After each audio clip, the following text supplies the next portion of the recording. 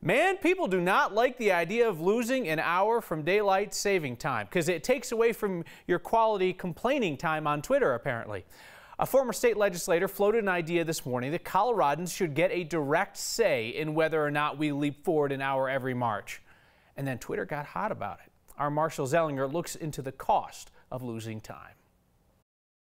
525,600 minutes. For fans of the musical Rent, we know that's how you measure a year. But how do you measure an hour? Can you give me an hour of your time so that we no longer have to go through this nonsense of changing clocks twice a year? Former State Senator Greg Brophy hopes you can spare a few seconds of an hour when he starts collecting signatures for a ballot issue so Colorado can forever keep the hour you just gave up. The hard part will be putting together the volunteer network coupled with enough funding from hopefully from social good networks to try to pay for at least some of the fundraising. In today's environment, you're probably talking between $5 and $7 a signature. Do the math, that's well over $1 million.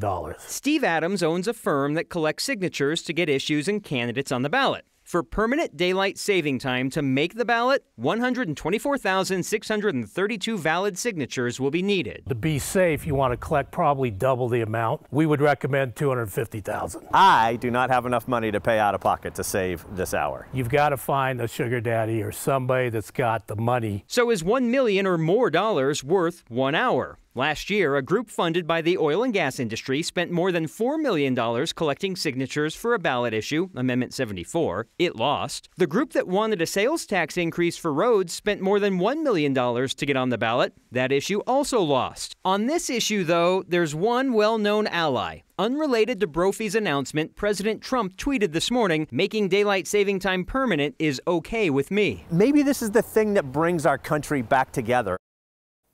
That tweet was not because of Greg Brophy. It was because Senator Marco Rubio is pushing this for Florida, and Congress needs to approve it. One quick note, Kyle. I said on the screen there that Brophy hates daylight saving. I confused myself. He loves daylight saving time. This would be November 2020 and beyond. Okay, there are a couple of options that are open to us, not just the one that he's talking about. Right. I mean, we could stay on standard time and stay fall back all the time. That, if we approve that, that's fine. Congress has no say. But for some reason, Congress has to approve Colorado saying yes to daylight saving year round. Yeah. First, we have to say yes, and then we have to wait for Congress to be like, Colorado, that's cool. You know what? I think people complain about it no matter what because people like to complain. All right. Thank you, Marshall.